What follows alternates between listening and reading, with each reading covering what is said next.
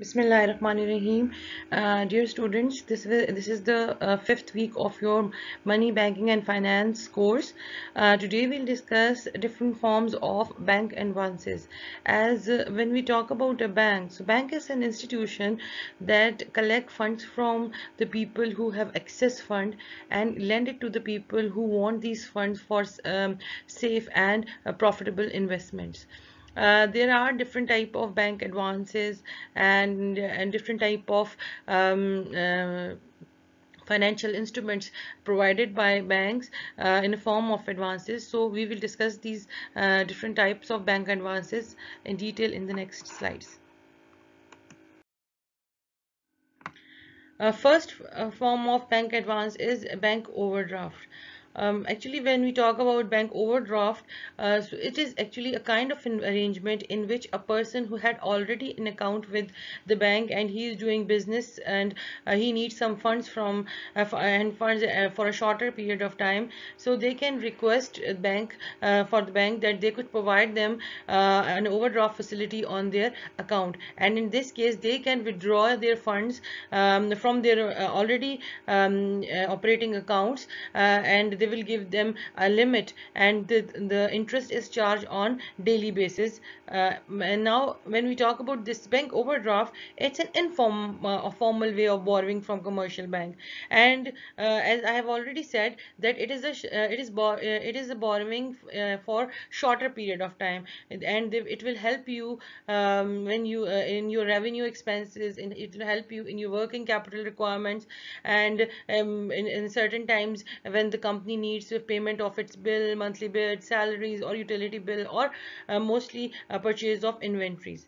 And it is an actually an agreed limit which is sanctioned to the a person who has already operating an account with that bank, like that current account, and the markup or the interest will be charged per day only for the utilized amount by current account holders. Obviously, the interest is charged on daily basis, and they will daily monitor the remaining balance, and based on that they will charge interest on daily basis.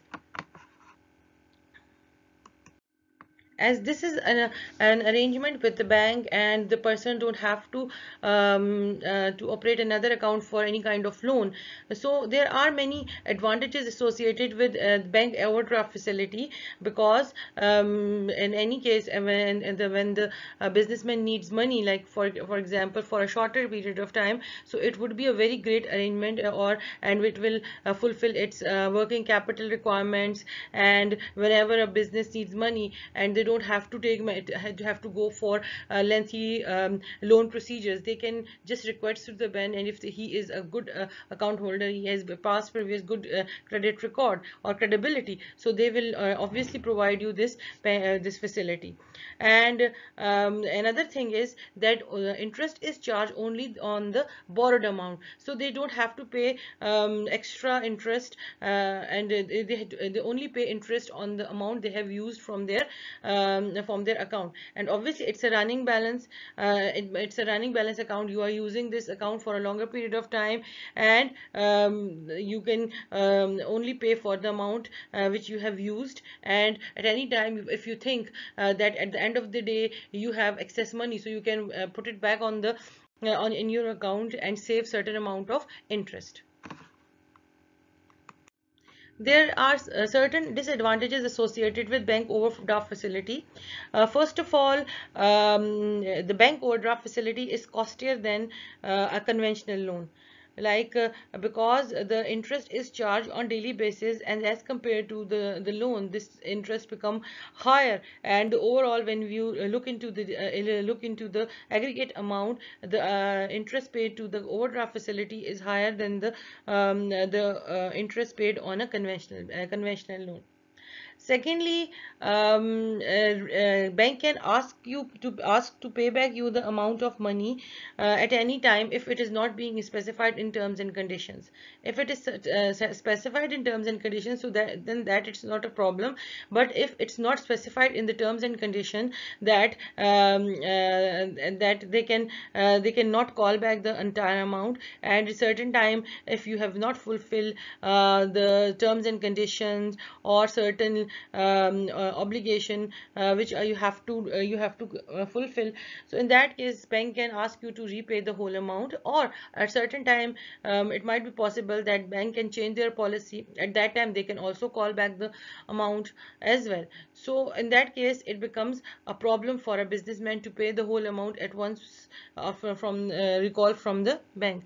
And third one problem is that if when you are asking bank overdraft facility from your bank, so as bank has its own risk management procedures, so they can ask you to put a certain security as a pledge or as a security in order to secure their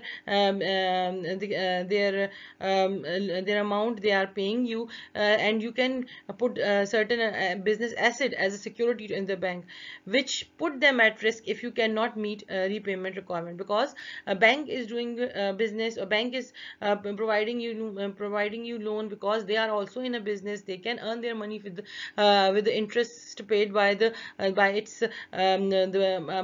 customers. So if you are not fulfilling their requirements, so obviously you have to your underlying asset who are with the bank as a security, would you can put them at risk. So that is also a very potential disadvantage associated with bank overdraft facility. Now, another form of bank advance is cash finance, or we can also call it a cash credit. And as compared to bank overdraft facility, it's the arrangement in which the amount is provided for a longer time period, and it can be provided to a business which is any other type of commercial or industrial or manufacturing concern, and this advance is granted on pledging of security like bank overdraft facility, or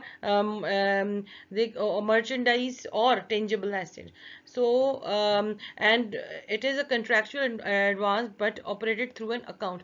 When we talk about a bank overdraft facility, so that is an arrangement in which the person who has already a current account with the bank, so they can ask the amount of credit or amount more amount in a form of advance on their current account. But in this case this account is operated separately. You have to open a separate account for this cash finance facility.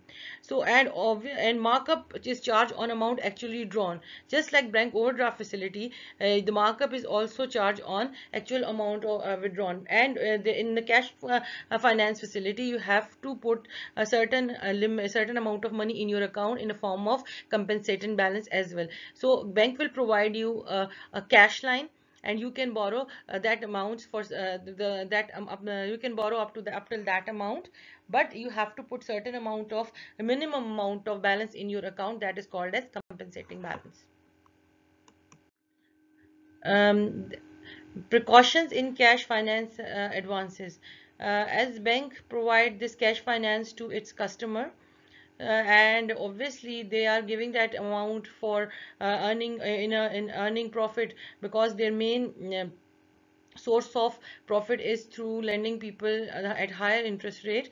So it's very important that whenever the bank is providing cash finance facility to its customer, so they could fulfill all their risk management procedures, and they have to see that what the type of precaution they could take while providing cash finance facility to its customer. So these are some of the suggestions for the bank in order to take certain precautions before providing cash finance facility to its customer.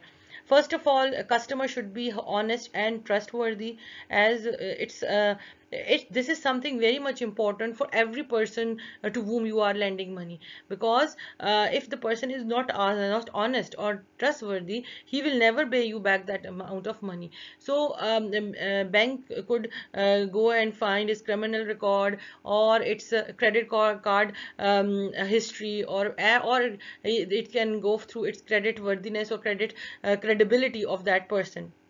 And obviously the bank should be familiar with different types of market as well, and because they have to they should know that what amount of returns and what amount of interest is are being charged in different markets, so they should also be there with competitive terms. Then they should provide credit on readily saleable commodities, because certain commodities are being pledged in with the bank. So if these commodities are actually not resellable, so that will create problems for the bank or the people who are lending money. Then possession of adequate provisions of adequate warehouse facility. Obviously, when you have taken certain commodities, and you have take over that commodity, so you have to put these commodities into a proper warehouse, because the possession is because you have to put them on a safe place. If they are perishable commodities, so that need more protection as well. And so you should have an adequate warehouse facility. Then you should take possession of the good before providing this cash finance facility to your customer.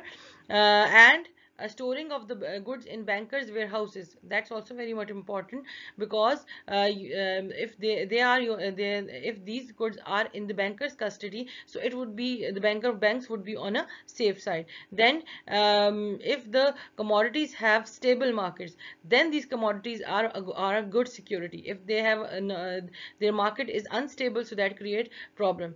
Then you should proper evaluate each and every commodity, or in each and every item which is provided for pledging or for mortgage, before providing loan, or before granting cash finance facility. Then the insurance of goods pledge is very much important, because in case of any unforeseen situation, or any other kind of emergency, the bank should be on a safe side.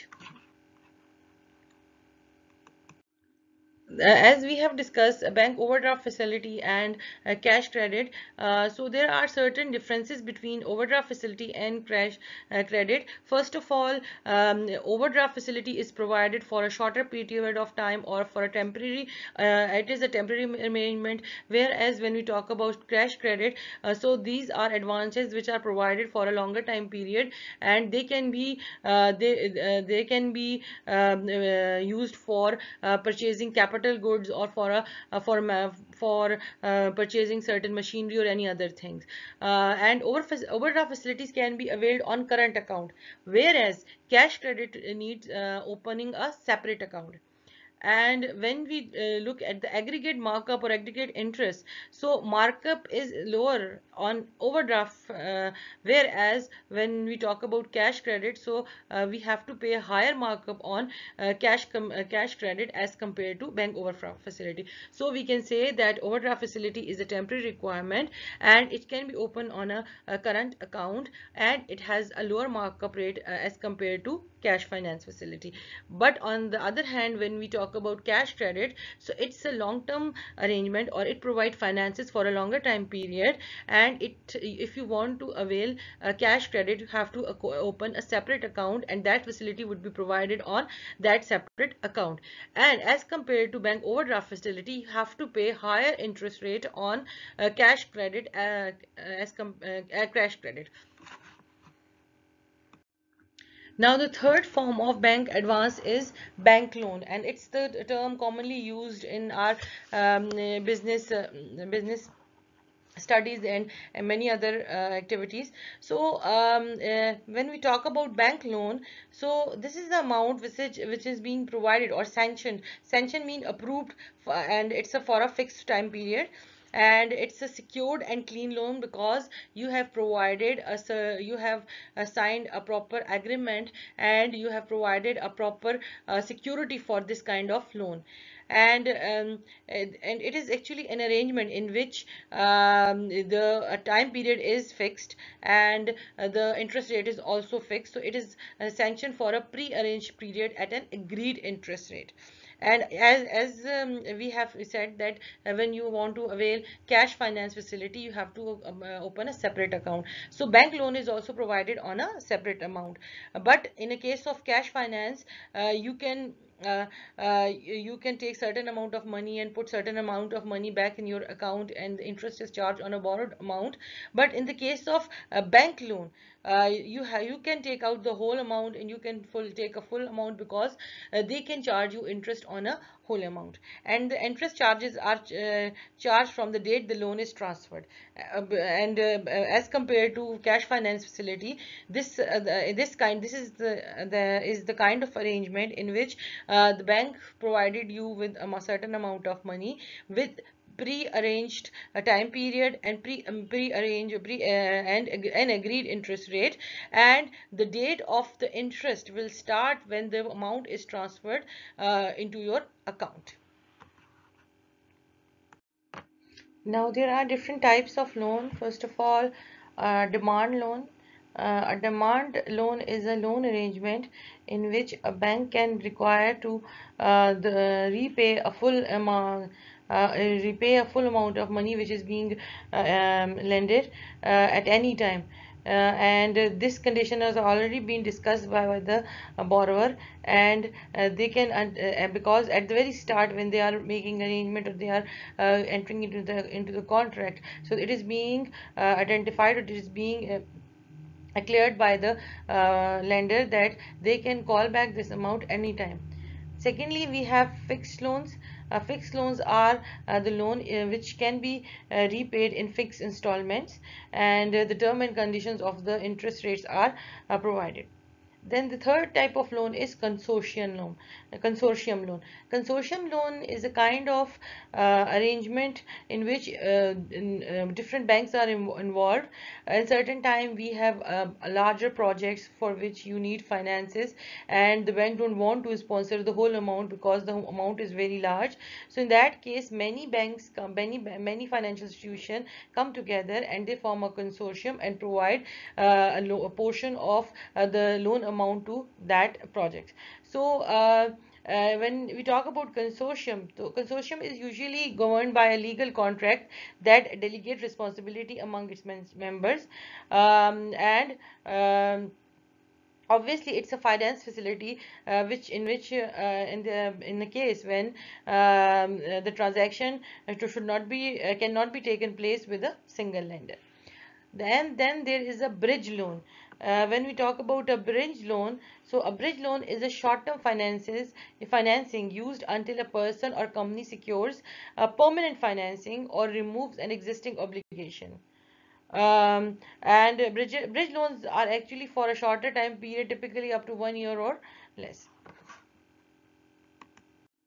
Another form of bank advance is discounting bill of exchange. It's a kind of arrangement in which the bank will discount the notes receivable of the its client or its customer, because they need money before the maturity of that note or majority of that promissory note. In this case, the bank will give them a discounted amount. Like they can pay them pay them the amount of money which is lesser than the amount written on that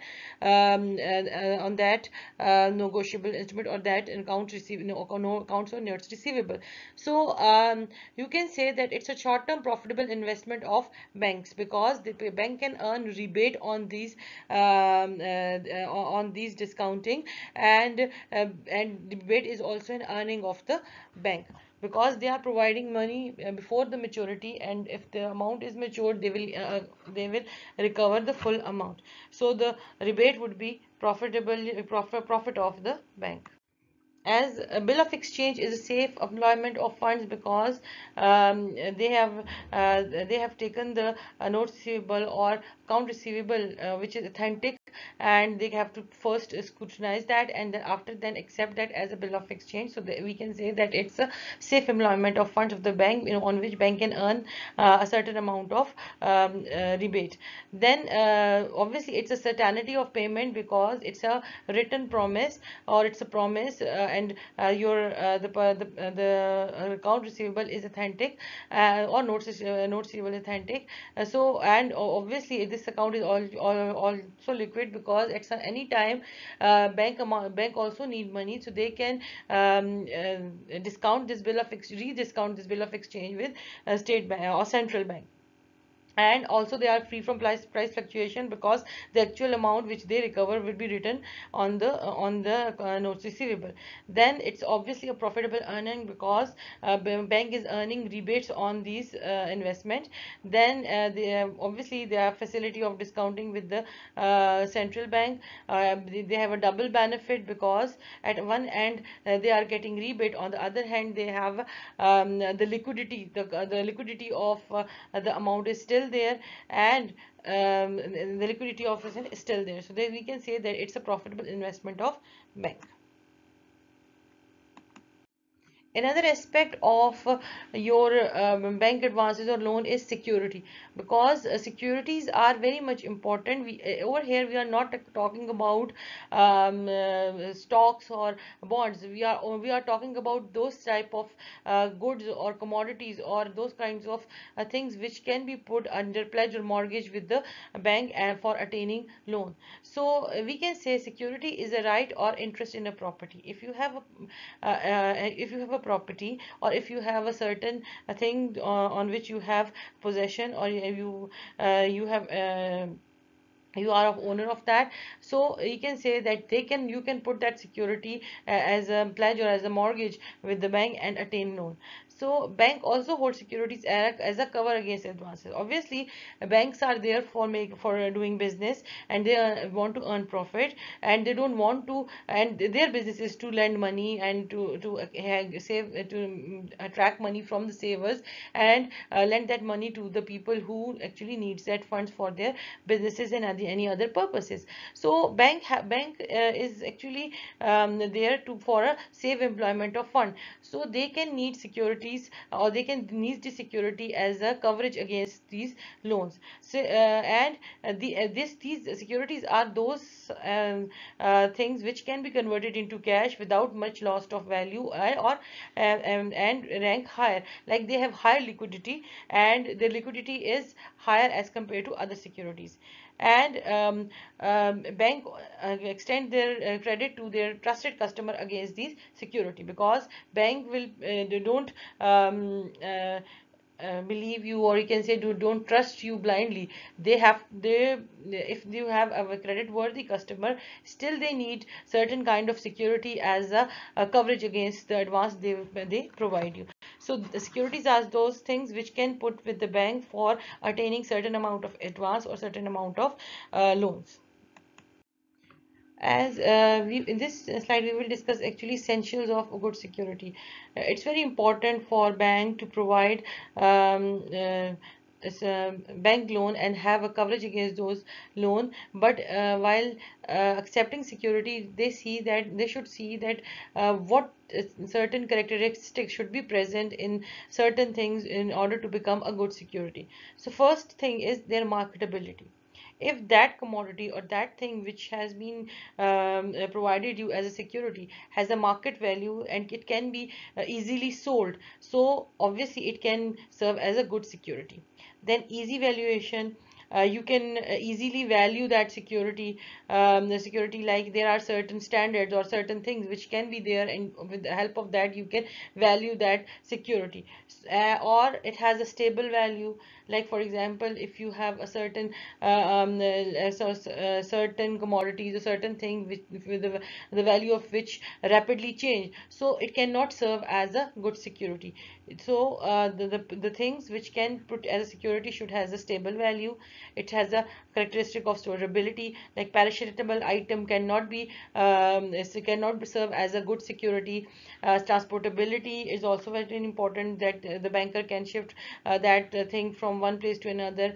And so cost of supervision would not be high, because if the cost of supervision is high, so it would be expensive for the bank to monitor that security. It has the durability, it cannot perish with it should not be perished within a certain time period. Or title of security should be clear, like for example, if you are putting certain property as a mortgage and provided as a security, so it has a clean title. Like if it is its ownership is in your name, so that's good. But if you have certain other people, joint owners are there, so you can make it very clear from, and ask from each and every owners who are there, and make the title of security clear, and inform those people who are co-ownership with you on that security, that you are putting that security under mortgage. And obviously the security you are putting as a thing which you are putting as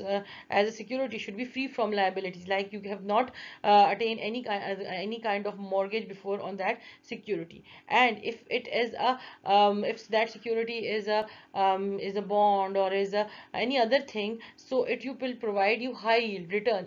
You can earn a return on that securities as well. So if all these things are present in a anything in which you have provided as a security, so it can serve you as bank serve the bank as a good security, and it can be safer for bank to provide loans on these type the securities which possess all these characteristics. Now, what is the distinction between bank overdraft and bank loan? First of all, we have studied that bank overdraft facility is an informal borrowing. Like you have already have a bank account with the bank, and you can ask them to provide you amount more than your limit, more than your actual amount present in your account. So that's actually an informal way of borrowing from the bank. But when we talk about bank loan, it's a formal borrowing, and you can request the loan from the bank, and you have to provide all the legal documents, and bank will provide you money for a fixed time period at a predetermined at a fixed time period, and at a fixed interest rate which is being decided. Then but in case of bank overdraft facility, the interest is charged on the daily balance which is actually withdrawn from the that account. Then a customer can overdraft up to a certain limit as agreed with the bank. Obviously, then bank has provided you a certain limit, so the bank customer can borrow up to that limit. They can have lesser than that, or up to that limit. But in the case of bank loan, it is for a fixed time period, and can be repaid after that, or in periodic installment, whatever the arrangement is agreed in the term and condition of the loan. So in a case of bank and overdraft facility, the interest is charged on overdraft amount, like we have already discussed, that the interest is charged on the amount which is actually withdrawn from the account. But in the case of bank loan, interest is charged on the whole amount. They have already decided the what amount should be lended, and at what interest rate, and at what time, for what time, how much time period. So in that case, they have already decided that how much of interest would be charged on that bank loan. And next, when money is paid back into the account, the amount of overdraft is reduced. Like you are putting back that amount in your account, so obviously the overdraft amount would be declined, and you don't have to pay a higher interest rate on that. But in a bank loan, payment does not reduce this debt.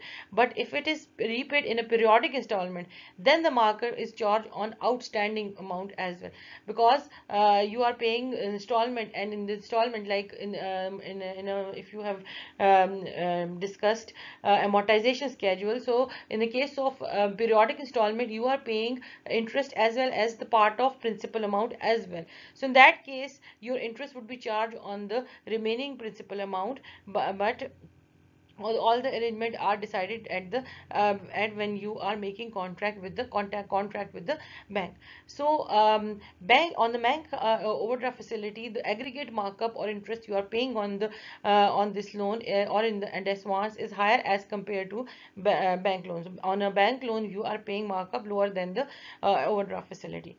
And in the bank overdraft facility will be provided for a shorter period of time, and it will fulfill your shorter term needs. If bank needs if the businessmen need funds for their working capital, so you can use the bank overdraft facility. But in case of bank loan, it fulfill money needs for a longer time period, because it can, because there are the bank loan has different time duration. You can get loan for a one period, for 5 year, for 10 year, for 30 years. So it can fulfill all your needs, mostly for a, if you need funds for a longer period of time, you can avail a bank loan facility.